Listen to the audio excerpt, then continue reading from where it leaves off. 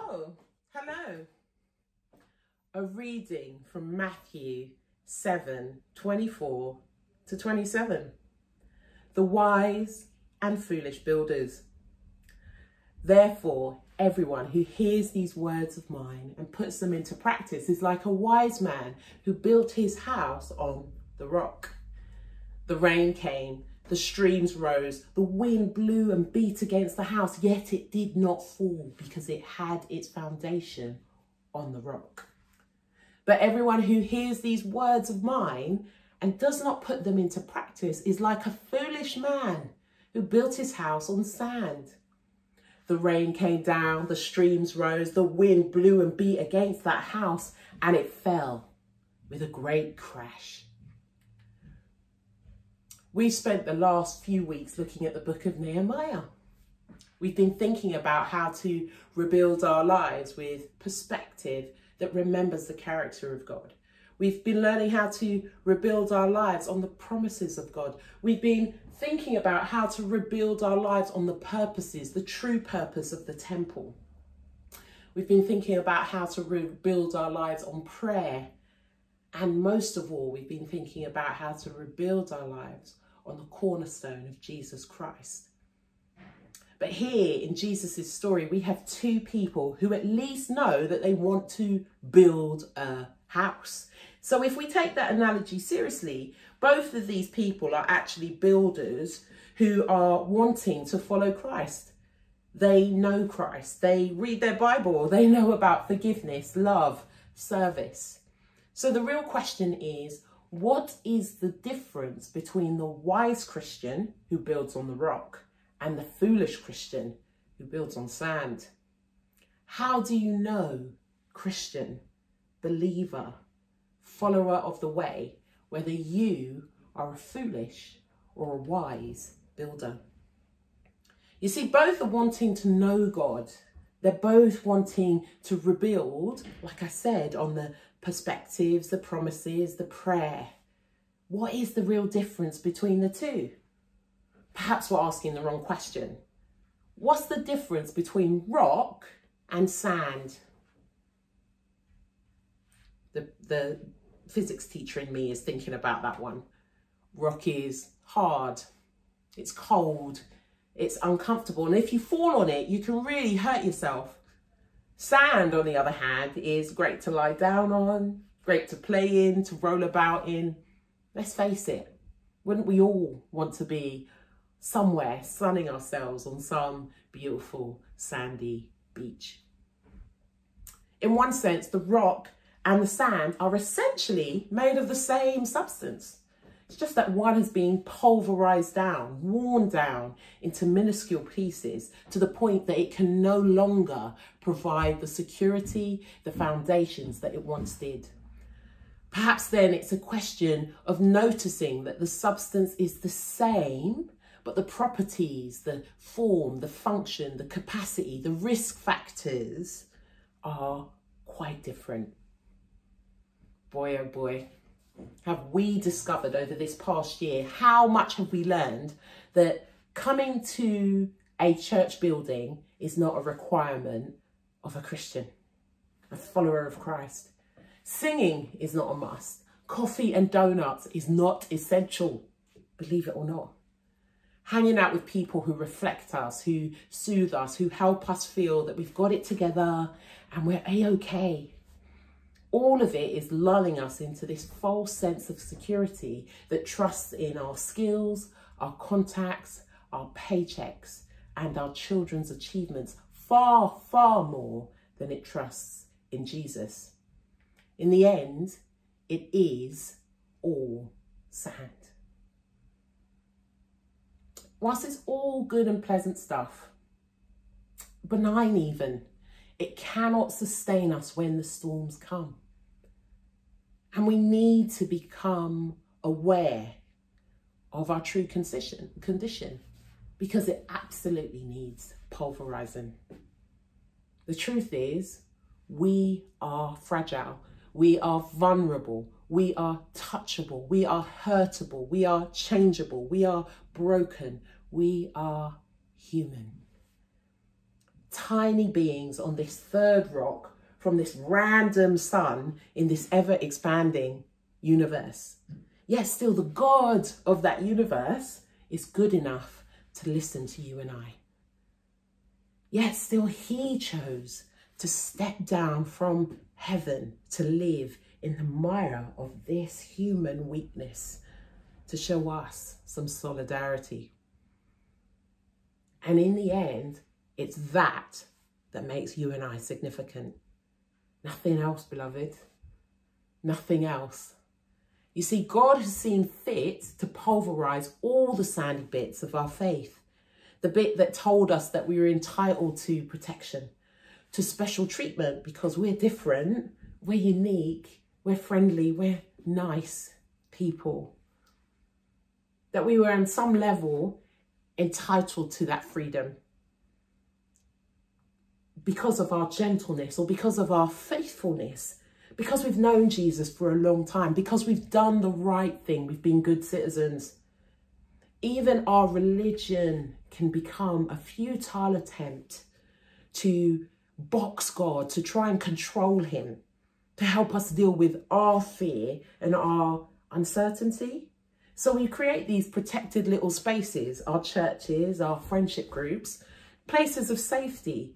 But the truth is, they're not safe. They're sand. Whilst the one we profess to love was out there running the streets and roughing it in the countryside, don't you know that the whole world belongs to God? And my friends, he wants it all back. So why are you so fearful of that world? It's his backyard and he is your daddy. So you are safe in his presence alone. Don't you know that the temple leaders were properly offended by Jesus's truth, his insight to the kingdom of God? They're desperately trying to get Jesus to be who they need him to be, desperately wanting him to accept their version of events, to affirm their setup and be some sort of celebrity friend. Meanwhile, he's out there healing on Sabbaths and liberating people. That totally vexed them. They're offended by him. So let's consider what has remained. What has remained? There's prayer, there's scripture, there's personal worship, quiet time, maybe the corporate discussions and dialogues that have helped us focus on Christ, and a deep, deep awareness of how much you and I need God. So what are you telling us, Natasha? What's the advice here? My advice is build on Christ, not on piety or dogma, not on philosophy or religion, not on culture or cult, not on politics or personality or leaders or likes or fear or even your confidence. It's not on your social acceptance or your comfort level, your painlessness, your state, your citizenship, your status. You can't even rely on your gender, your ethnicity, your sexuality, your family, your education, your income, your job title, your assets. I want to ask you, are you able to count all of these things as loss? As you drill down, beloved, drill down through the dross to get to the rock beneath. It's about counting as loss all of those things that you have been told were really important, that you took for granted, all of the dross, all of the fake news, the false truth and assumptions, the narratives that you've been told about your nation, your community, your patriotism, your rightness compared to everyone else's wrongness. You need to drill down, deep dive down to find him and take account of that which draws you away. Because if God is who he said he is, and I believe he is, what do you really have to fear? Really? By drilling down, by asking those difficult questions on those difficult parts of our faith, and really learning to trust him in the process. I'm not saying that you're going to get the answer at the same time, but he's the source of all source. So he must know. And who else, after all, can we ask? My advice to you is build solely on Christ as the rock, the solidity of his identity, the consistency of his character, his trustworthiness. He's of one substance with the Father. He is Saviour, he is healer, he's the Redeemer of all sin. Let me tell you about a little story about how you learn that you're building on sand so you can make a choice to build on rock. I have a dear friend, a netball buddy, a partner in Christ and crime, and also raving. A gentle spirit, a diligent woman, a single parent mother. One day, skin cancer popped up for the second time. So I prayed and we prayed, the church prayed, the team prayed. And on her best day, she would say, "We are blessed." And on her worst day, she would say, "God is good." It became clear that God had different plans. So we as friends agreed to pray in alignment with his will, even though it wasn't ours. Friends, she died on her son's 3rd birthday. It was her favourite day of the year, and it's now nailed to his worst day. And so early on in my walk, I learned that my faith, my religion, my faithfulness, my prayerfulness is not here to protect me from the pain, the suffering, and the loss of this life. That is not the purpose of your Christianity or mine. God alone became my confidence, my comfort. I mean, I fell with a crash.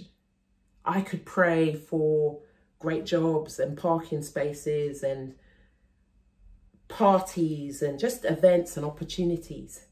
I fell with a crash because there's sometimes God says, no, what are you going to do about that? I realized that my house was built on sand, faithful as I was, on fire for Jesus as I was. My house was built on sand. And through that experience, I got up and learned to build upon a rock. At her funeral, I had the privilege of sharing the following Bible passage. It comes from Job 19, 25 to 27. You see, I know that my Redeemer lives. And in the end, I will stand upon a rock. And after my skin has been destroyed, yet in my flesh, I will see God. I myself will see him with mine own eyes. I and not another. How my heart yearns within me. Let's pray. Lord, I invite you. Help us to be wise, to stand upon your rock. Help us to notice when we are playing and building sandcastles. Free us from being fearfully bound and offended, trapped by judgment about your world. Whether it's sacred or secular, it belongs to you. You perfect it and make it good. Remind us that all of it originally belonged to you because you alone are the source. So help us to not be so insular, not be so small-minded, defensive, fearful, exclusive, so that in our flesh we might take the risk to climb and stand and ask and trust God in amongst all the uncertainty. That we might receive the grace to see God in our flesh, in our innermost being. Amen.